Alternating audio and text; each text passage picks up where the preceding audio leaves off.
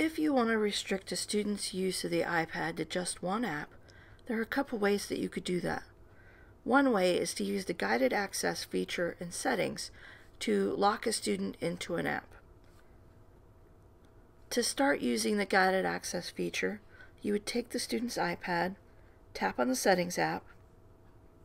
In the General section on the left, tap on Accessibility on the right. Scroll down to the bottom and tap on Guided Access. Tap the slider to turn guided access on, and then tap on Passcode Settings. Tap Set Guided Access Passcode, and here's where you'll enter the passcode, the secret passcode that you'll use to release the student from the app when they're finished doing their work. A suggestion is you might want to put in the passcode that you use on your own iPad so that you don't forget what this passcode is. You'll enter that passcode twice, and then you can tap the home button. Now go to the app that you want the student to work in. For this example, maybe I want the student to work in Keynote, so I'll tap the Keynote app. And now to start the guided access session, I'll triple click the home button 3 times quickly in a row.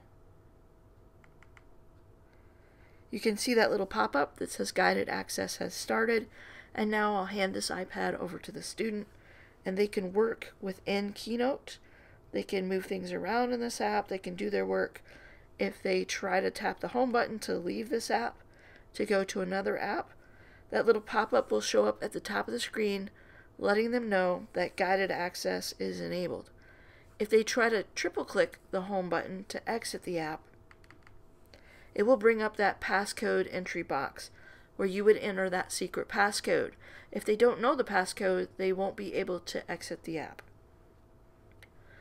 All they'll be able to do is push the cancel button to get that passcode box to go away. If they needed to work in a different Keynote app, they could tap on Presentations in the top left corner of the screen, and they could select another Keynote presentation to open to work in, and they could move things around in this presentation or create information or add slides to this presentation. Again, if they try to exit Keynote by tapping the home button, they won't be able to do that because guided access is enabled. Once the student is finished working in the app, you would take their iPad, triple tap the home button, and enter your secret passcode to exit from the app.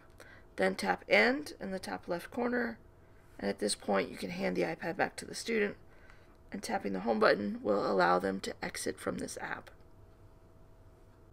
If this student might need to have guided access set for them frequently, you could just leave those guided access settings turned on within Settings.